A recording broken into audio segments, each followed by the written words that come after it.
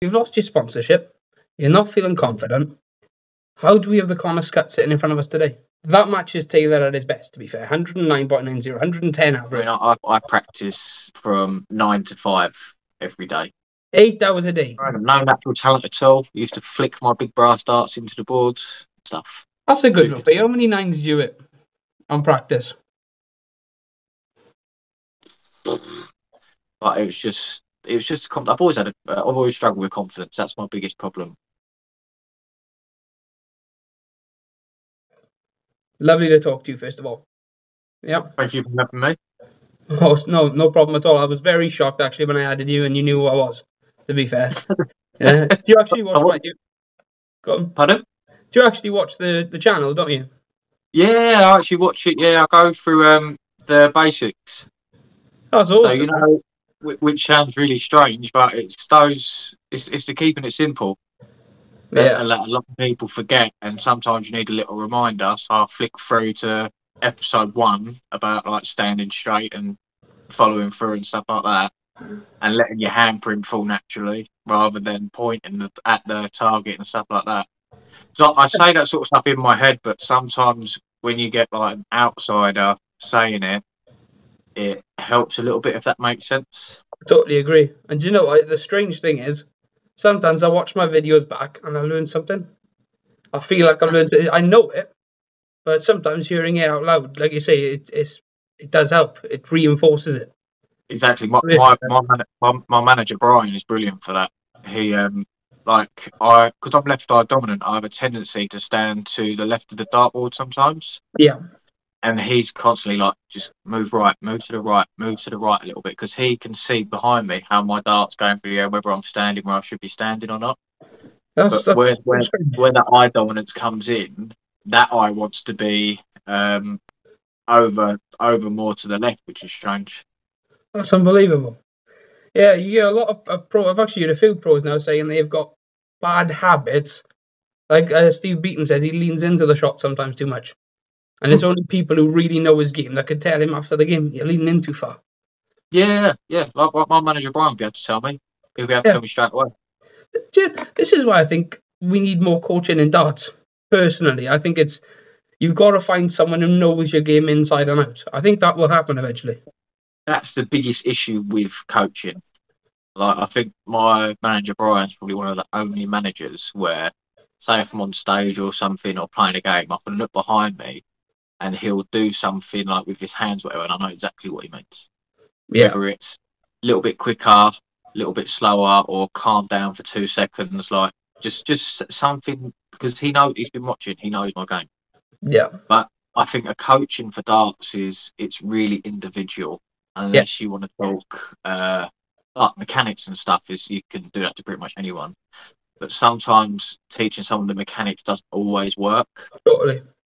Because I've done it in the past where I've done a little bit of coaching when I was a lot younger, like for darts and stuff like that. I'd done it at Riley's Victoria ages and ages ago, and I was telling someone to follow through, but they'd had an injury, so they couldn't. That's unbelievable. So where they've had a tendon problem or whatever, they can't follow through. So, like, some coaching doesn't work for everyone. It's really strange. Yeah. So by the end, rather than following through, I just have to tell him to let his hand just like fall, sort of thing. So it's almost like a follow through. So it's sort of stopping there, but his hand was going through as well. So it's almost like he's gone all the way through as much. Got to use the wrist then. You've got to use the wrist and the fingers. You've got to try and find power where you can. Like, even if it's like pull your wrist a bit further back, like cock your wrist and then you go forward, just get the power where you can if you can't use your arm completely. Definitely. No, I totally think that. So yeah, I think it's strange that you've got other sports like darts and other than darts, boxing or golf. Yeah. But the coach will always be very individualized. You know, he'll know that player's game inside and out, as well as the conditions they're playing under. And I think that's something that will happen in time. Yeah, with a lot of one-on-one sports, it has to be an individual thing, because it's not just the mechanics you've got to go through; it's the mindset of it all. Like you were saying with your manager Brian, so he's the only manager that you know of that would actually coach you during a game, knows your throw. He's the only person that I've seen / know of that goes yeah, just do this.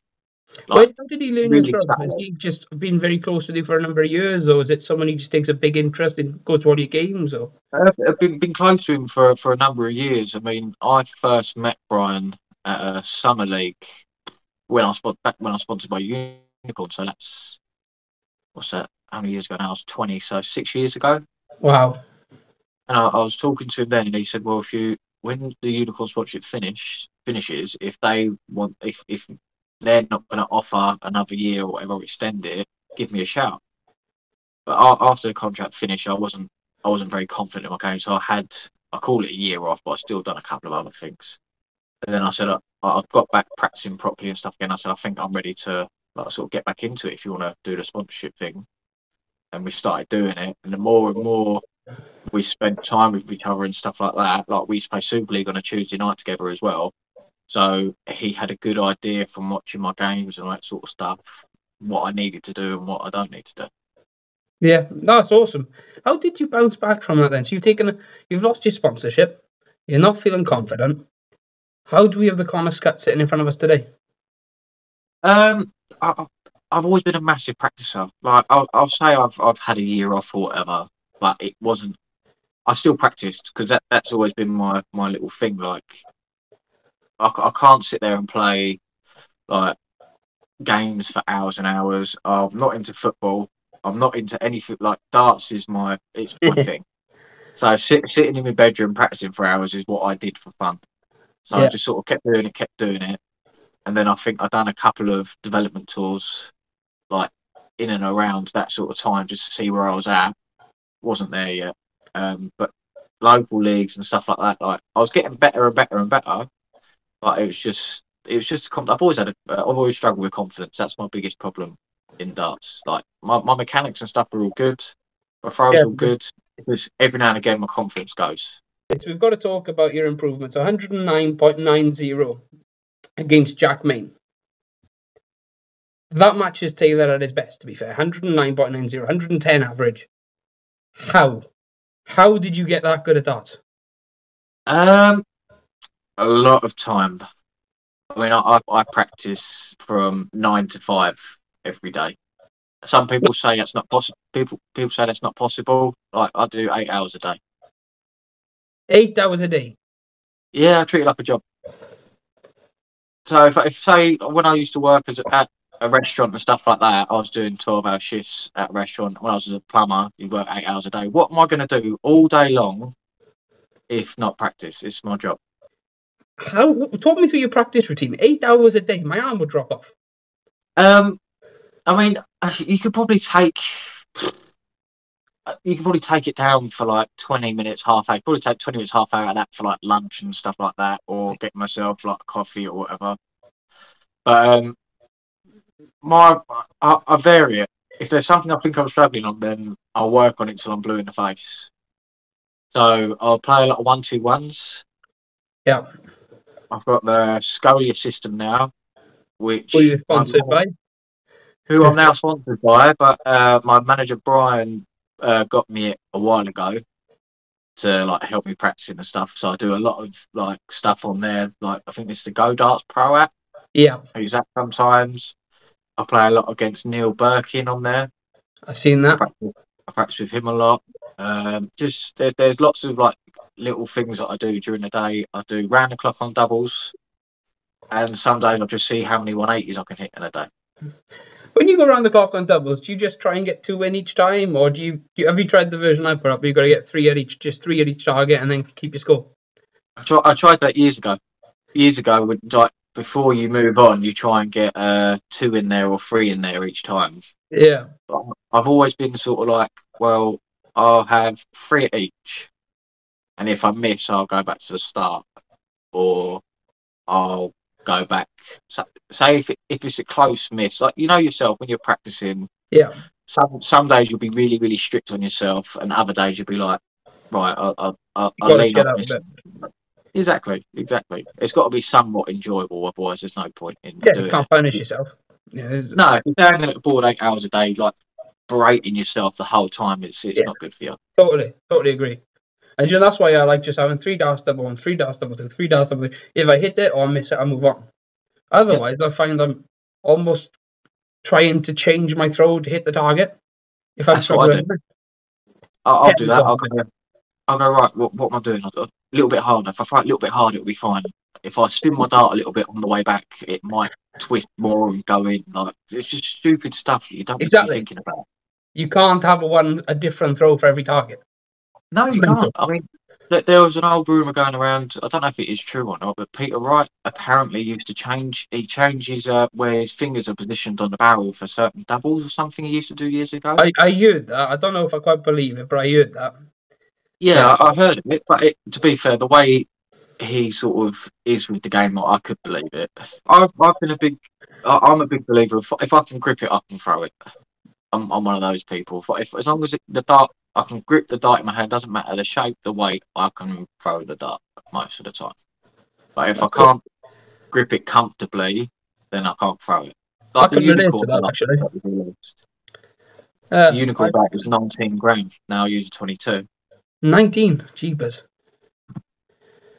So that was your first signature, 19 grams. That was my first signature barrel. It was based off of a 19-gram Andy Fordham dart, which is here. I had a set of those actually, the gold ones. Yeah, gold ones. That was the first set of darts I ever hit 90 average with. Really? Oh, I had a set Yeah. of those in 22, I think it was, yeah. Since we're going back in time, why don't you tell me your earliest memory of darts? That would either be playing my granddad Joe when he come round to our house, or playing my brother. Brother. Yeah, that's who got me into the game. I wouldn't be playing if it wasn't for him, because he's like, my mum and dad don't play darts, don't really know an awful lot about darts. My granddad Joe played years and years ago, and my brother Joe,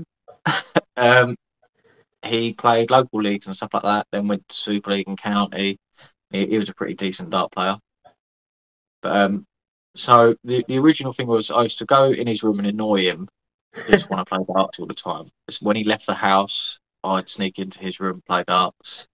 He went to work on a fishing lake for a couple of years because he's big into his fishing. He went to work there for a few years, and in that time, when he come back, I was a bit better. Good. But I'd full access to the dartboard. I didn't How have one old in were my you room. then? Young, really, really young. I mean, when people ask me how long I've been playing darts, I normally say I started when I was 14, 15, and I'm 26 now, so say 11, 12 years. But Wow. back then, I was probably only 12, 13, but I wouldn't really say I was playing darts. I was just, Chucking. yeah. I know what you mean. Yeah, that was me. I was like 11 and I was just throwing at a board attached to a shed in the freezing cold. But I wasn't really playing. I don't know what I was doing. I was just throwing them, hoping to hit the board. Like, just throwing them. No natural talent at all. Used to flick my big brass darts into the boards. that's another thing I was going to ask you. Natural talent. You didn't have any, you say? No, I'm never any good at any other sports, so I had no hand-eye coordination to be good at it. Yeah, that's me. I was always had to work hard at everything. Nothing came easy. Yeah. I always played like a little bit of rugby at school. I played for the school team for a little while and stuff like that, but not for long. And I weren't very good at it. No one ever gave me the ball or anything. Fair enough. I just used to walk about and chat.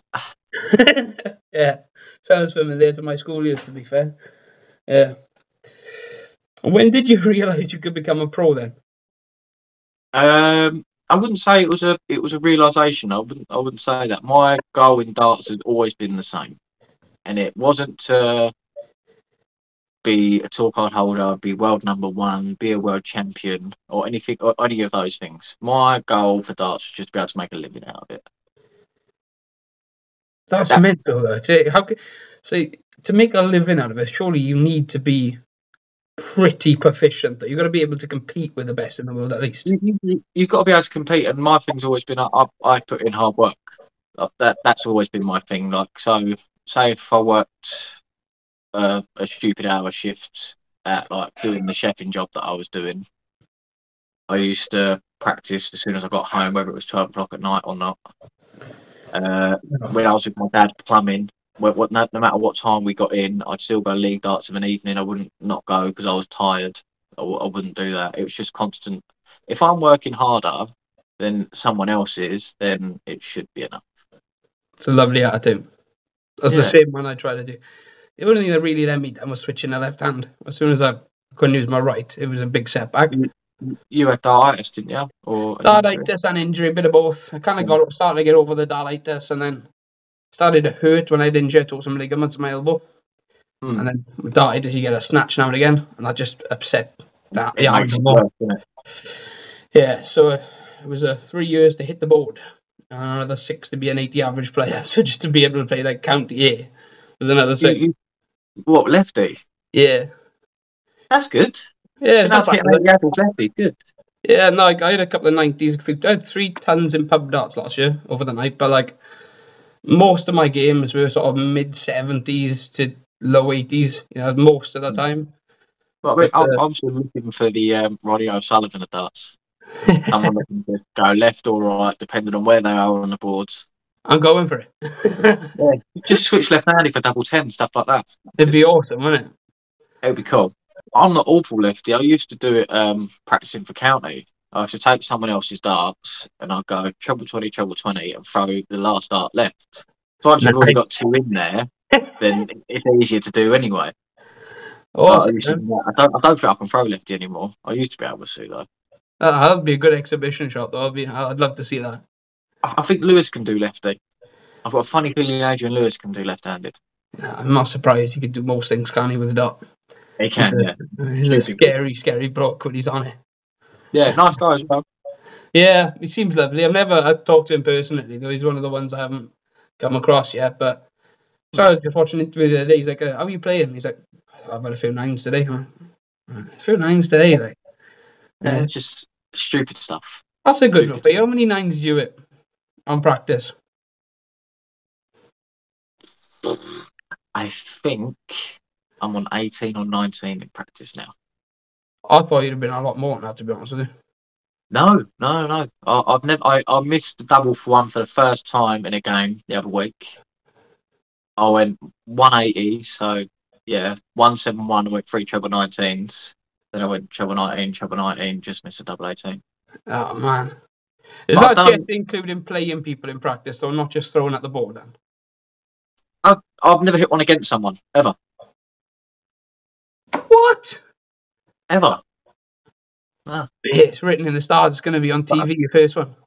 Yeah, but I've done my favourite one. I've done a modus practicing. I went 180, 171 with a 3 treble 19s, 3 balls. Oh, that's really awesome. That was my favourite one, and no one saw. I turned around, I was like, "Did you want to see that?" And they're like, "What? What are you on about?" I was like, "Oh, okay, I'll shut up back in the corner." No, jeepers! No, I genuinely thought you'd have had a lot more now because you are so good at it. You know. Yeah, I've had 2 in a day. That was good. But that's awesome, other than that, I might be wrong. I might have hit more, but in my head, I don't think I've gone past 20 yet. I don't think. That's class, man. Still class darts, isn't it? Yeah, it's still not bad. I mean, I suppose it's different as well because you're not. It depends on how many. It's one thing to say you've only hit like 18, 20 of them, but it depends how many times you've tried to do it. You know, if you're spending 90% of your practice switching around the board and going for 19s and 18s as well, then it's going to be much harder to do. I mean, I'm not one of those people that plays a game looking for them. For me, I first really got introduced to you at the Modus League. That's when I really started. I've heard of you, seen a couple of things on YouTube pop up. Your throw has changed massively, though, I noticed since then. Yeah, hugely. I mean, you're definitely a technique buffet because it's massively changed. Yeah, I mean, where the left eye dominance coming, I used to pull my dart over here, sort of like a Bobby George thing. When did you change that? I changed a little while ago. I mean, it was probably the same sort of time I stopped using the unicorn darts and went to a Simon Whitlock dart. Right. I thought to myself, well, rather than pulling over there and like every now and again go in the 1 or release too early, go in the 5, I was like, well, if I just pull back, touch my face here, it's a straight line. Yeah. I was like, yeah. Makes sense. Took me months to make it a natural thing, but that's what a lot of people don't. I don't think they realise that if it won't happen like in like the first hour or whatever, Yeah. unless you're really lucky. It's pulling back, like just doing that, touching your face, or whatever. So I've got a biting point if I'm struggling, Yeah. and if I'm not struggling, it's a straight line anyway. Like, it's just a natural straight line. It's easy to do. There's no like, I'm not twinging my arm or anything, trying to keep my arm straight. It's just nice and easy to do. Literally, that's my motto. The less you do, the less that can go wrong. Kiss, Literally my motto. KISS. Keep it simple, stupid. Correct. Kiss. Kiss. Yeah. Simple words to live by. Definitely.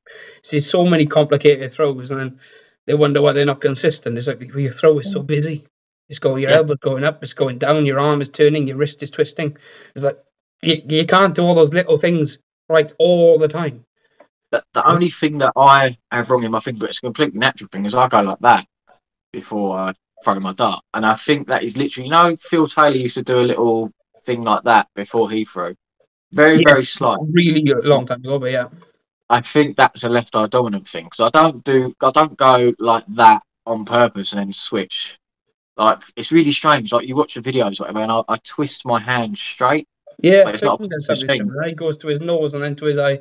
Taylor used to do this kind of thing, like you said. Yeah, I Yeah, I think think it it's is. just a natural thing if you're left eye dominant. Yeah, it's bizarre, but I think the eye dominance you can. I think it affects a small. It's 1 in 3 people that I've coached have been opposite eye dominant, and I would say only about 30%, 40% of them it's made a difference. But Yeah. to an even smaller number of that, about 10% of that, it's made a huge difference. I Yeah. mean, literally, they changed the game. You I know? mean, I've tried doing the standing side on to try and introduce my eye a little bit more to like the centre line and stuff like that, but it doesn't. It's not consistent enough for me. It's fair So enough. I've almost turned into more of like a field player of late. Yeah. So I can feel it. If I'm playing well, I can feel what I'm doing right, and I can like it's really strange. Like I can see I'm fine, but Yeah. going to there like it's all So you're that. aiming with both eyes then as well. I take it you Yeah, feel there. Yeah, I yeah, totally yeah. think that's So the best way to be. it's sort of it's almost. I went to Specsavers the other week, and my left eye is actually now weaker than my right eye, Same. but it's still dominant. Yeah. Uh, Yeah, it's because the dominance used to do with your coordination, not actually the strength of the eye, yeah, which is something people get confused with as well. Yeah. So the Modus League, you started doing really well on that. I mean, I won a few quid. I'm not gonna lie, you did particularly well. But going then to Lakeside, and then on to the Pro Tour. Which one had the most pressure, and how did you how was it going from all of these massive tournaments, massive events within 12 months? I wouldn't say anything really carried a lot of pressure. I mean, I messed up Lakeside royally. Like that affected me for a long while. I don't.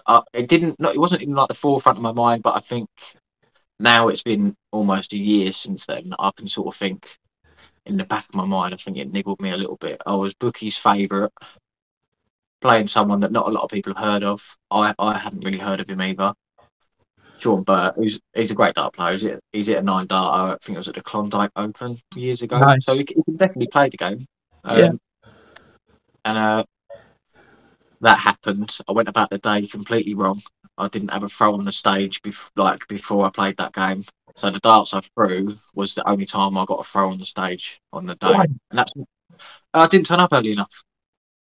I was on in the evening, and it carries through the whole day sort of thing. It's not the organiser's fault or anything. It's my own fault for not.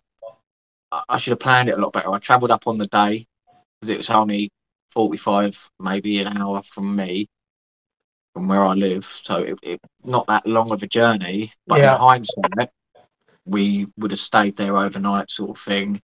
Got a feel for the place, had a throw on the definitely. stage. It's so stuff like that. It's wonderful when you got hindsight for it, but I don't think I've been the same since.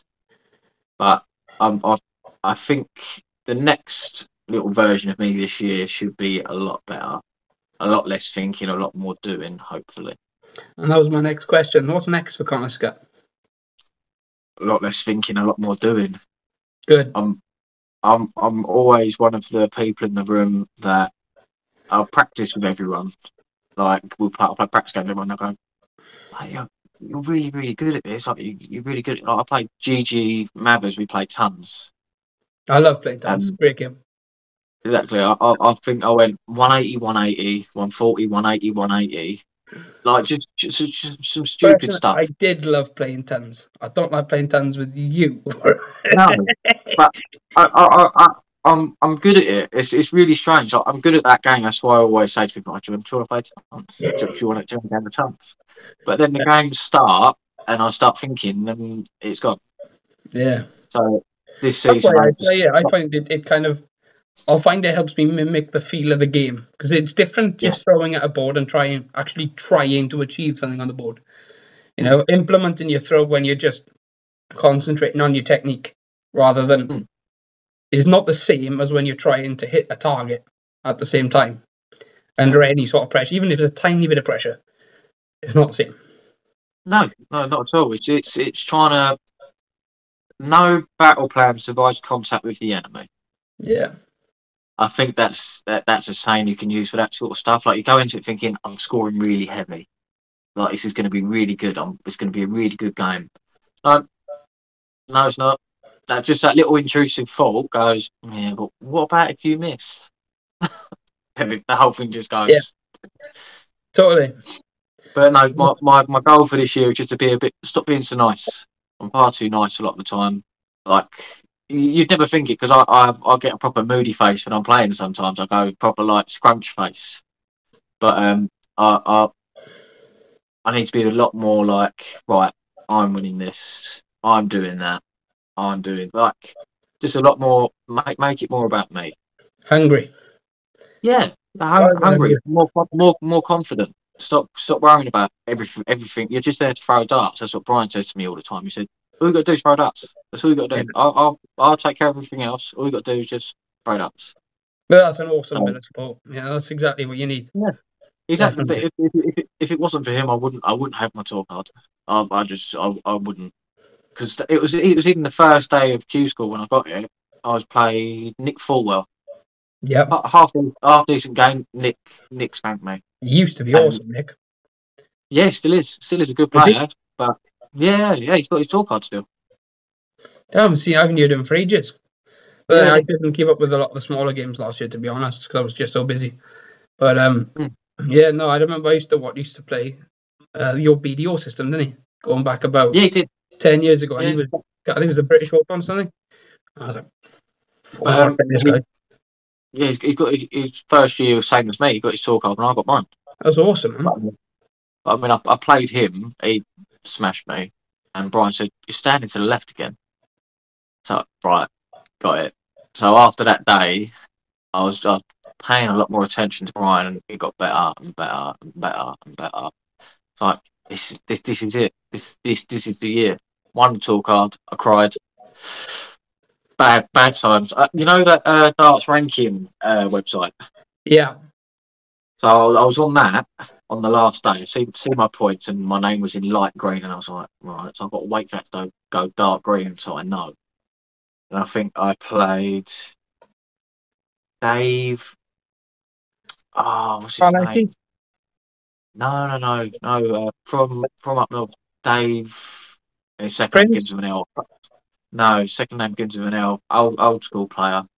Dave Ladley. Okay. Dave Ladley.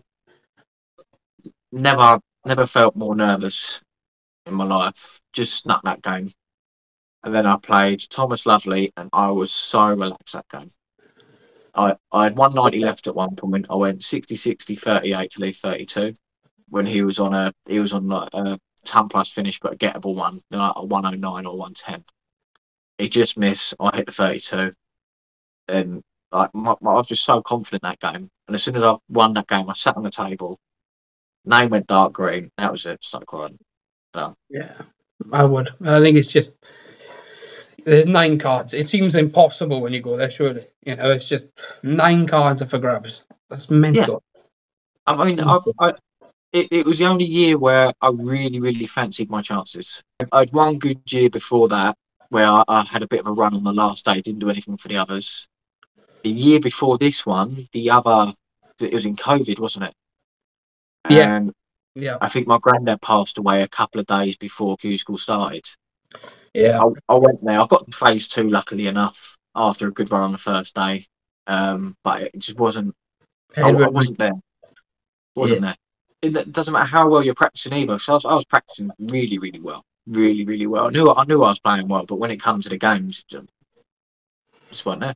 That's fair. Yeah. It is. That is darts. So much between the years.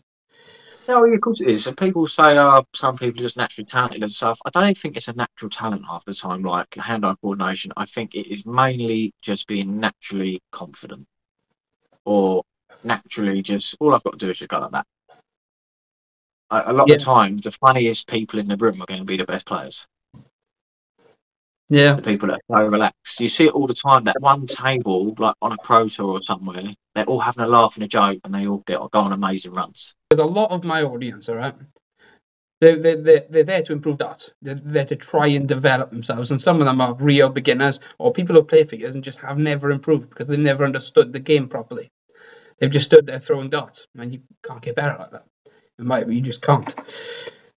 Winning your first tournament, for me, it was even though it was a tiny little event, it meant the world to me, and it changed me as a player drastically overnight. How did you go about doing it? What obstacles did you have to overcome? Oh, I tell you, my first little one was probably like a pairs comp or something silly like that. Like nothing big. But my first proper singles win was probably the one that's on YouTube. It was the where is it? Bishopsford Road. It used to be called St Peter's Bishopsford Road competition. You throw it Christmas so comp. different then as well. I watched that back. It's mental. Yeah, it was mad. I played some good players that day as well. But that was it. That was my I wouldn't say it changed me much because I don't go to a lot of competitions and win them. I don't. But that's more my mental thing of just not being that confident. That's what I was going to get at, because surely it's, for me, it was, when I first started playing events, I mean small events, winning the first round was a nightmare. And I still think to this day, the first round's the hardest. The finals, the second hardest. You know, it's like...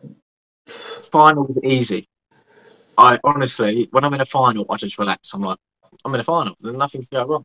There's nothing that can go. I could lose a final. That's fine. I've got to the final. It's okay. Yeah. But I think that's where I need to change this year and just be a lot more, just ruthless, more confident in myself rather than just being Mr. Nice Guy all the time. Well, that's what I want to see. One game at a time. Keep your head straight and just go with it. Take your chances. You take your chances, you're going to win. Yeah, that's all I've got to do this year. That's all I've got to do. I Totally mean, I put more time in than a lot of other people, so it's got to pay off. I've never heard of anyone practicing 8 hours a day. You must be one of the hardest workers in the game to play that long. I think I'm up there. I think I'm up there with them. I mean, obviously people do a lot more travelling and stuff than I do, so they could be classed as hard workers. But I don't think a lot of people put as much sort of I've never heard of 8 hours a day. It's amazing. Stopping for food and stuff, or just making sure I've got a 2-litre bottle of water that I normally have in here with me, sort of thing. So I don't have to stop much for getting a drink and that sort of stuff. A lot of people say I practice too much, but I do enjoy it. I'll wake up in the morning and want to practice. I'll have days off sometimes where I only do like 2-3 hours a day. That's not a day off. It's true as well. That's the worst thing about it. I mean, my gosh, your head must be spinning with darts, though. Honestly, I'd fry my brain. Do you listen to audiobooks or something? Anything at all like that?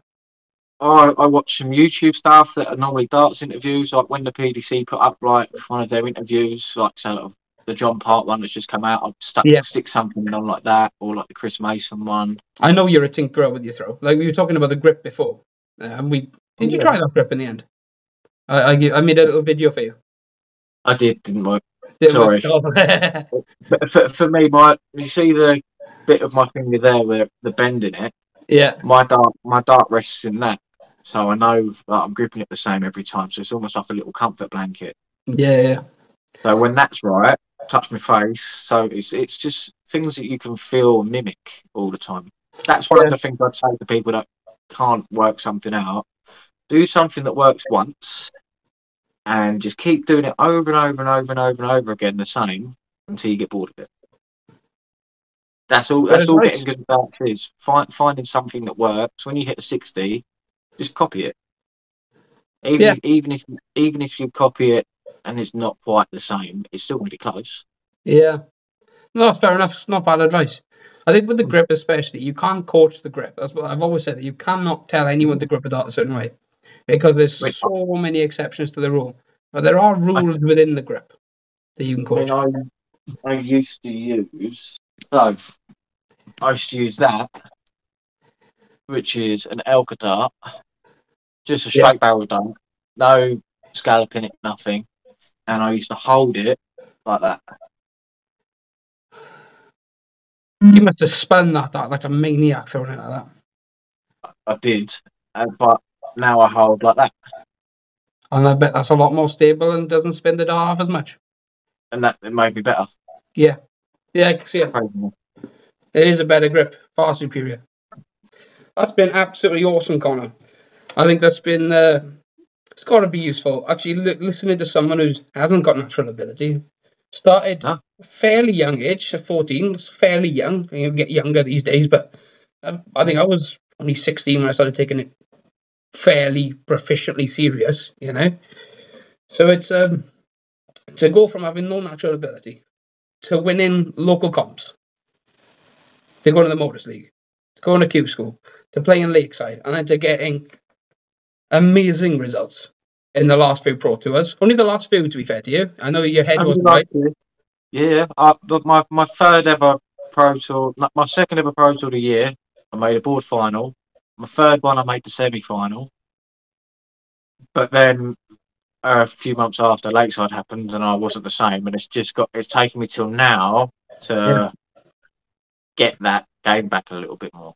No, that's amazing. I mean, it's all about bouncing back in this sport as well. There's no point doing something good once. You've got to bounce back. Peaks and trust, and the peak will always be higher than the trough. Definitely. Excellent advice. So I wish you all the best for next season. I'm going to put all the list of your sponsors up on the screen. I do ask everybody to take a good look at them. I think it's really important. We always try and look at the services sponsors provide for up-and-coming talent. Exactly. Because without them, the game doesn't grow. It doesn't. And without the people that I have backing me and supporting me, I'm not here, basically. Thank you very much, mate. Absolutely fine. It's been awesome talking to you. Thank you for watching my channel. And thank you for coming on. It's been awesome. Thank you very much for having me. Perfect. There we go. Take care, Mr. Connor Scutt. But that's it for today. Thank you for watching Straight to the Point. Please remember to like and leave a comment. And as always, subscribe if you love the darts.